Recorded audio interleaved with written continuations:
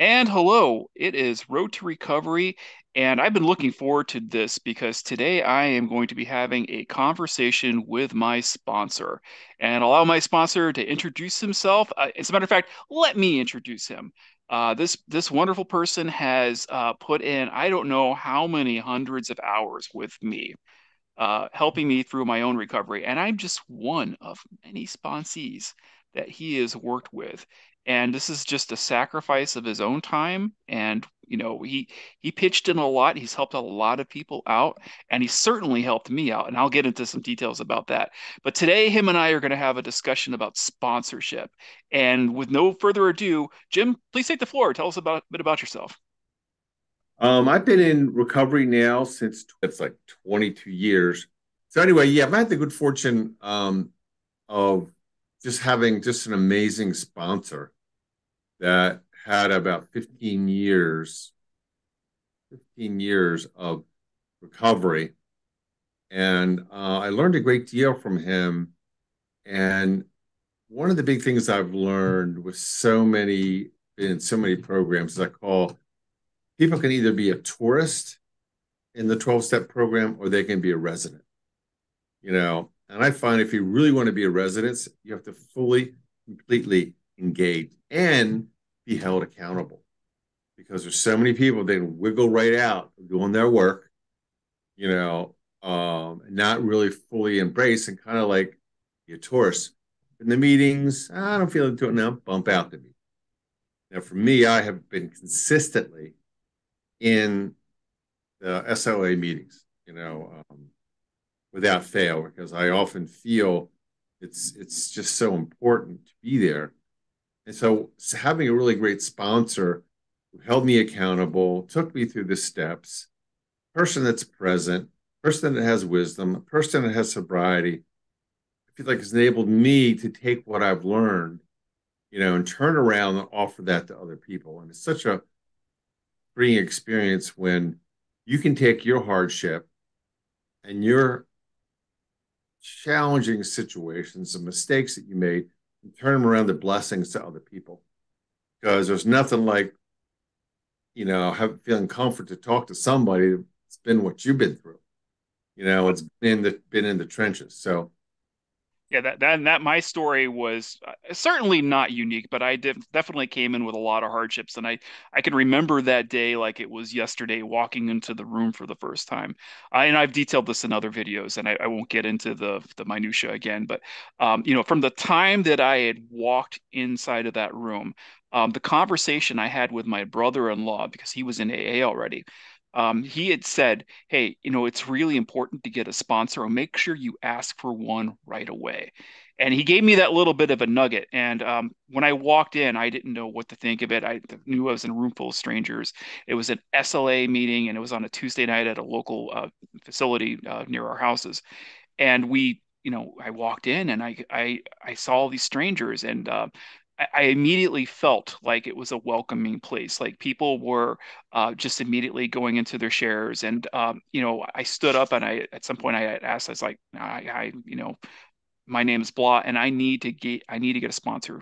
And you were the first person, like you approached me right away. Didn't even give me the chance to leave the room. You're like, yeah, I'd like to sponsor you. And we went outside and we had a discussion. I think later on, I can't remember if it was that night or it was another night. We had a further conversation just about sponsorship, like what that relationship would look like.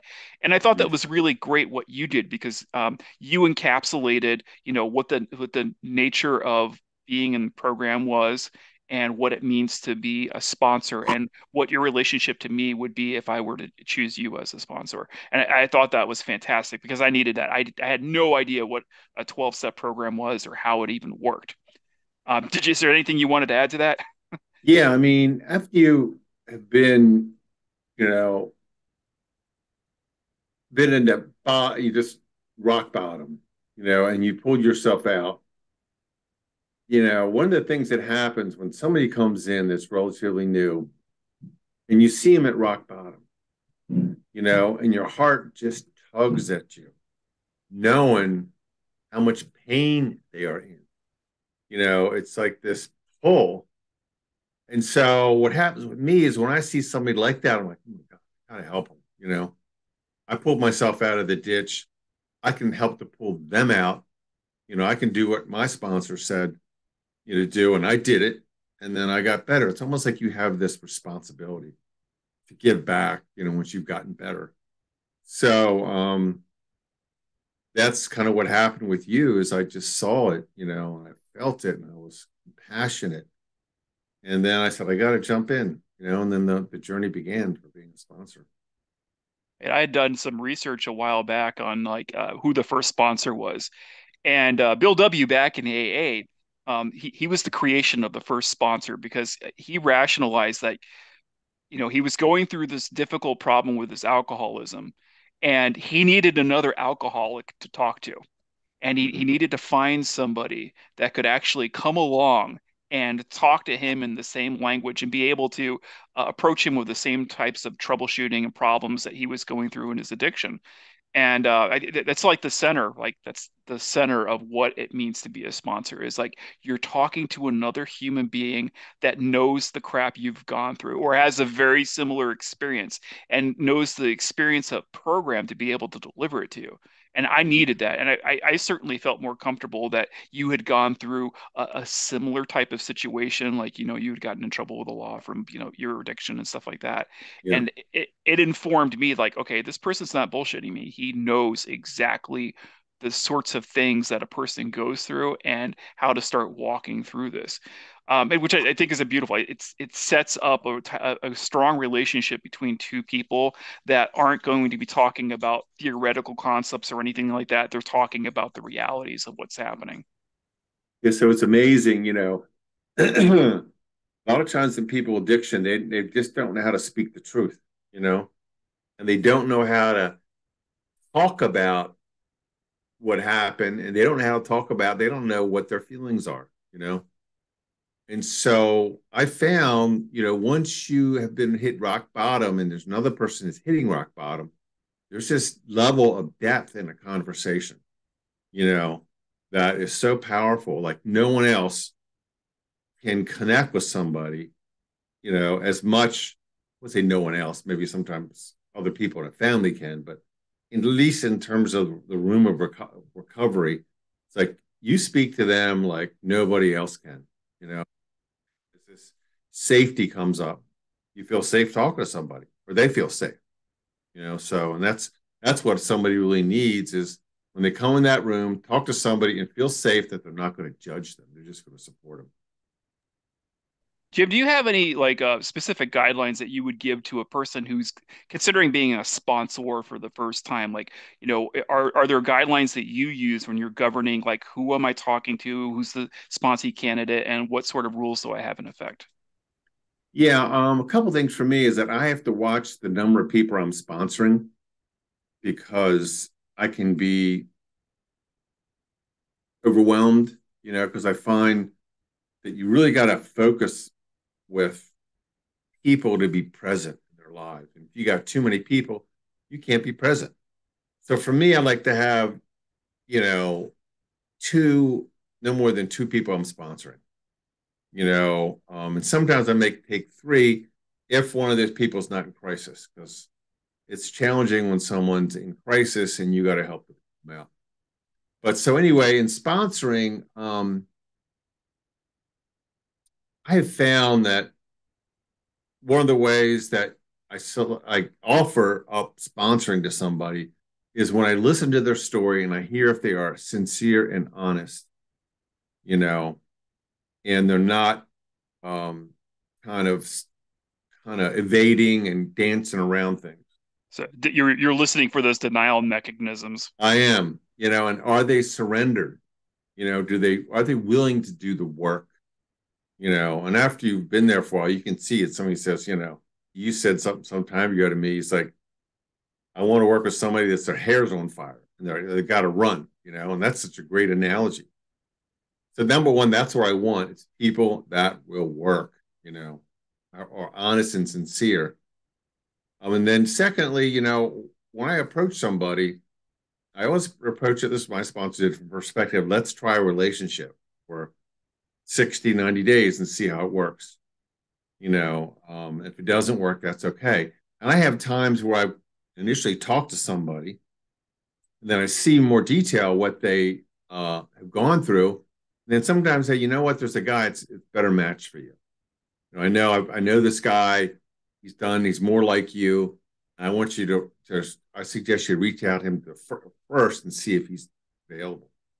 So, and that a lot of times then, is very beneficial. I never come from a place of neediness being a sponsor. You'll see that sometimes the people are too needy and they're like, they got to be a sponsor. So it's a matter of my own health and how strong I am. And then, of course, what I tell people is, I'll work with you, but I spent all my life working really hard, and at a place where I'm financially independent and I got a lot of choices, and I love to spend time with my wife. And if I'm going to give up time with my wife or other things I really enjoy, I'm not going to work with. Unless they work it. So I tell them, if I have that connection, and I feel I'm a match with them, so I'll tell them, here's what I want you to do is I want you to commit, if they're in crisis, to call me every day, for my first couple months. If they're not in crisis, every couple days. And then I expect you to do 2 meetings a week minimum, and then I want you to be working the steps, and I'll be meeting you once every 2 or 3 weeks, something like that, or depending on, how fast you need to move. And then one thing is also, I don't want to communicate anything by text except scheduling our next call, because it's really not connecting when you're just texting, you know. Good point. Yeah, that's what my sponsor said. Don't text me. Just text me when we're going to meet next. Then I've also found that I get to know somebody after a month or so, and if then I might get deeper with them, and I say, hey, I think it's better for you to go to this other person, not because I'm always watching out for what's best for them, you know. Um, then also, after 30, 60 days of not following those guidelines, I just say, hey, this isn't working. I fire somebody, because I'm not going to mess with them, unless I see them making progress, unless I'm earnest, unless they're sincere, and I've just started sponsoring the guy right now. I just taken on two sponsees, and one of the guys he's on fire to get it done. Another guy seems to be dancing around it. He's not going to meetings where I can see him in 2 weeks, and I'm concerned about it. Um, so I'm a little leery about that. And 30, 60 days, if he's not doing it, I'll say, hey, it isn't working. So it's important. I think you hold people accountable. They need it. They need to say you do it or you're done.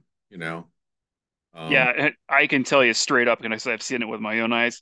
Sometimes that firing the sponsee, even though I know there's a lot of people that'll probably hear this that'll think that's a little harsh, that's the sort of thing. Sometimes it's the best thing that can happen to that person because it wakes them up. And we won't mention names here, but there was somebody who was a sponsee for you that got fired from you and then came to me. And that beat down that they kind of the emotional beat down and baggage that came with that was kind of the thing that they needed in order to push them along. So, yeah. and it reinvigorated that person so that they started going to meetings on a regular basis and started like actually, working the steps. So, I've seen it with my own eyes that like sometimes firing a person will be the best thing that you can do, not for necessarily you, but for them. Yeah, it's a wake up call. Yeah. You you better embrace this because it's like they're a tourist. Tourists don't make progress. You got to be anchored to one place and say, here's what I'm going to do. Like, it was amazing. You fire somebody and they're like, holy shit, what somebody else fires me? And it's not easy to find a good sponsor. It's just, and Oh, it's not. to find a good, Sometimes it's almost impossible finding a yeah, sponsor. exactly. And then if there's a good sponsor, he's going to have other people. So, um, it's just really important. that people have wake up calls if they need it. So Yeah, and the other thing, you know, I know that the audience right now, of the people that are probably watching this, a lot of them are probably either you're going to be taking on like a sponsee themselves, or they're looking for a sponsor and they just want to hear what this is all about. But I want to send through the message to, like, in terms of you and I communicating here, that a person who does sponsorship, it's really not a hardship. It's actually something that's beneficial to your recovery, right? So it's actually, there's this mutual relationship that happens and forms. And of course, the sponsor is helping the sponsee. But I can't tell you how many times in my experience for being a sponsor, that some interaction that had happened between me and my sponsee ended up helping me as well, right? Something happened, or I saw something inside of their life that I said to myself, like, oh wow, that was really powerful. I'm glad I got to experience that. And like I had like lessons learned from it. So I'm sure that's probably something you see, but I want the people who are listening to this right now to understand that this is something that actually improves you. It's part of the 12th step, which we'll talk about here in a bit, but it's something that you not only pass on, but it actually helps improve you in the process of doing it. yeah, that is just the most amazing thing. The people I probably sponsored 20 people, something like that, 2025, I don't know. And it seems like those people that I connect with are my story, are very similar to it. So, being 20 years of recovery, 20 plus, you've done a lot of processing, of your own stuff. And I've done therapy all my life. Fortunately, I'm not in therapy now, but I know I will be at some time. So what happens then is you heal as you heal somebody else, you know, and then there's an attitude of the sponsee that you're bothering somebody, you don't want to take their time, you're a burden, and really people need to let go of that and realize that it's a mutual process of healing, that, I've had times even with you where, in your stages where you're discussing things and you were in a pretty challenged state as I discuss things like, holy smokes, that's me, and I think I'm at peace with it. And all of a sudden up it comes. Of course, I don't speak about it to you, because it's all about me helping you through the process. It's not about me. But quietly I'm healing myself, and I think that's a process when you're providing service. It's a tremendous opportunity to heal because sometimes I see some people that do just well, they got a place of mental health and they won't sponsor anybody, you know, um, and they don't know what they're missing. It's another opportunity to take yourself to another level of wellness to get stronger and stronger and stronger. Yeah, and we didn't really talk about this, but the tactical rules for sponsorship, like how that actually works out. Like I told you about how my brother-in-law told me to walk inside of a room and ask for a sponsor. But would you say there's any hard, fast rules for how you should seek sponsorship? As a sponsee, Right. yeah, what you want to be able to do when you're looking is first make sure the person has some substantial sobriety. It should be at least a year, um, and more. I think years a minimum. If they've made enough progress, you want to make sure they've been through the steps. You know, um, and then it's this sense of, do you have respect for the person? Do you see an opportunity so that they can share their experience or wisdom with you and you'll grow? And that's a hard thing to look at, because most times when people come in, they're just desperate for a sponsor, so you really got to look at it. It's a two-way process of, does this guy or woman, because sometimes there's women in SOA programs, have the kind of experience I need, and are they a role model? Are they where I want to be? you know And that's a big deal because I find some people that take a sponsor and they don't respect where the sponsor is, you know? And so what's the point of picking somebody? If you don't respect or have, they're at a place where you want to be.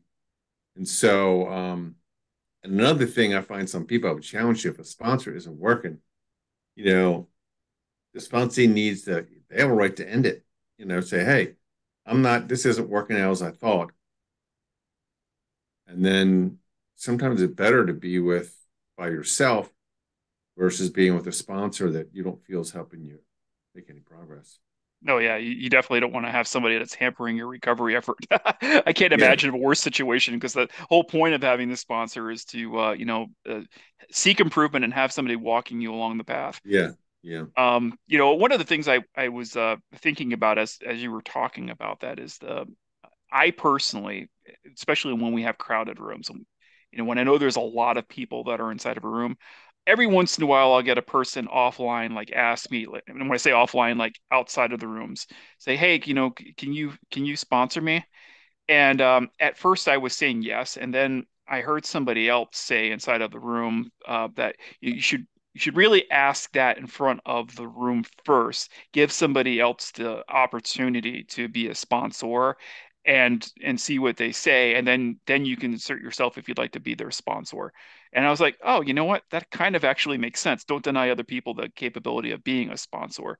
So I started doing that like within the last few years, like when people come to me or approach me, it's like, hey, I don't mind being you seem like a good person to work with, but do me this favor. You and I both go into the same room, go in front of that group and just ask the group first, so this way I give other people the capacity to be a sponsor, because that's how powerful I think it is to be a sponsor. It really is. It's a 12 step. It's leaning into that and being able to support others that you actually help yourself too. So it's like I want other people to have the benefits of being a sponsor.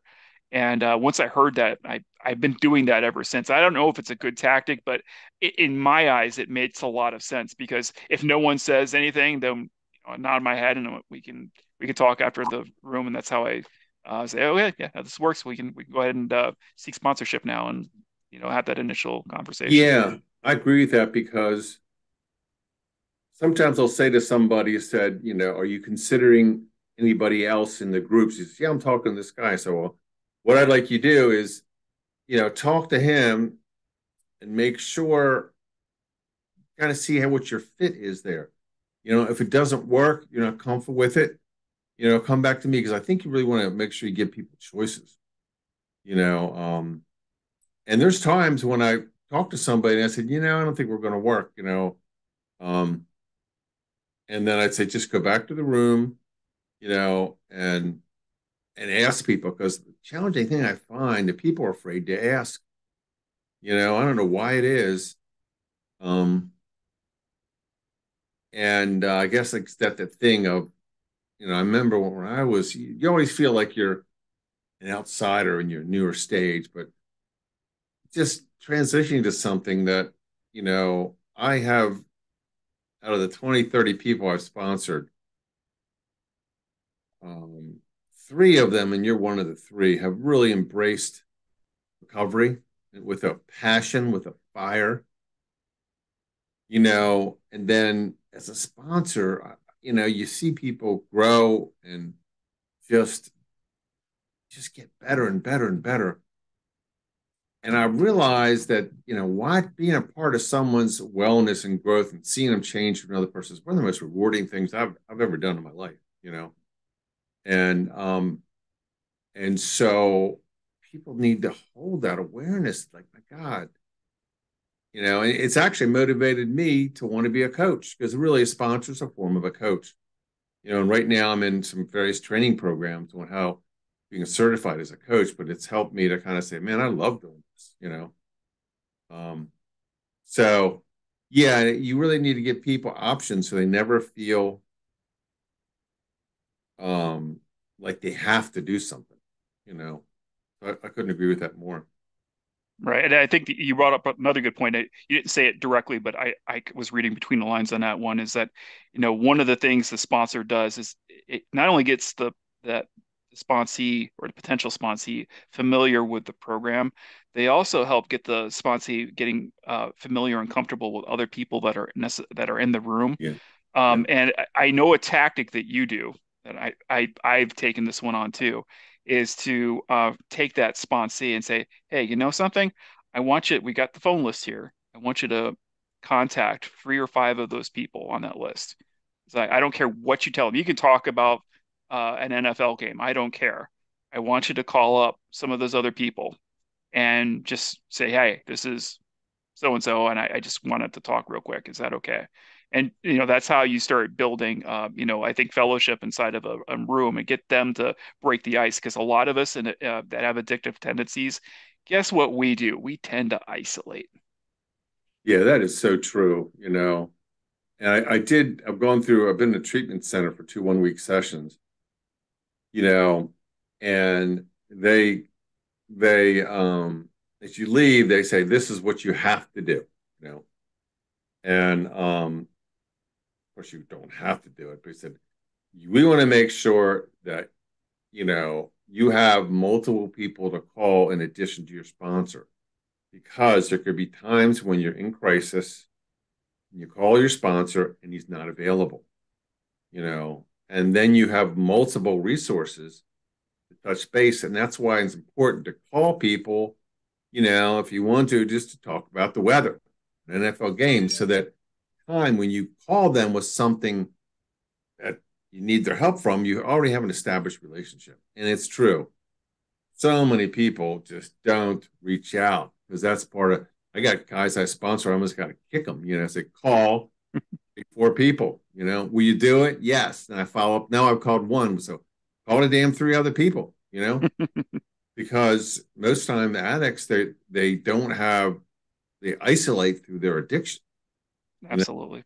And then they don't know what it's like to have guys that have no idea what's right, like to have a relationship with another guy, friendship, And they'd have to learn to build that. And the first step is calling people. And I tell them, go out and have lunch with somebody, Well, there's friendship, right? There's friendship, and then there's having confidence in that interaction. Because there's lots of friends that I have who I wouldn't tell a damn thing about my addiction to, right? Exactly. And so this is a different level of, when we talk about fellowship, it's having the confidence to be able to talk about problems that are in your life, and sometimes they're direct in the addiction when I talk about that circle, that direct inner circle. And sometimes it may be outer circle stuff or just life problems that contributes to the addiction. Having the willingness and confidence to be able to reach out to another person, because as we all discover, those of us who have made it through the 12 steps, and we never graduate from programs, but we start to get familiar with programs. You having that lifeline to be able to reach out and with confidence, somebody's going to pick up the other line and you're going to say, hey, I was about ready to act out. I need to talk to you. Right. You know, when you're in pre-program, most people don't have that sort of thing in their life because they're isolating so much, and it's you have to develop the muscle reflex to say, I feel confident with this person, and it's not too bad now to dial that number or to press that contact on the contact list, because I've already had that relationship with a person where I've made that initial call. But it's always that first time, just getting through that muscle memory of, hey, I'm feeling like crap. I can press this number and somebody at the other end knows what I'm going through. Yeah. And I always tell people that you have to realize when you call people, you are helping them as much as they're helping you. I remember one time I was at a conference, and I've been in sales most of my life, and there was a lot of awards that were being issued, and I started, I wasn't able to get those awards, and I was going in, like that stupid envy, or jealousy, and I was going into a tailspin, and then all of a sudden somebody called me with a problem, and like it took me right out of the ridiculousness of worrying about a freaking award. Come on now, and so then I was able to focus with this guy, help him get a perspective on things. And then after the call, I felt so good, Hmm. so it's a critical thing that you tell people, I like your calls. And if I can't talk to you, I'll tell you, we can schedule for another time, you know. And mostly what I do now is like I mentioned, if somebody wants to talk, I say, hey, just shoot me a text and I'll let you know if I'm free. If I'm not, I'll say, hey, this is the time of work. So you don't play phone tag, because it's so hard nowadays, get in touch with people. But man, that part of sponsorship is know that you are giving a blessing to people. Like when people call me, I'm like always listening. What's the jewel that this person is teaching me? You know, they might have a prayer they're doing that they said, and then they say, I did this prayer today. I'm like, holy smokes, that's exactly what I need. So really want to, those people are listening that are in the sponsee place of not being, just being aware that you're offering blessings to the persons that you are, that's your sponsor.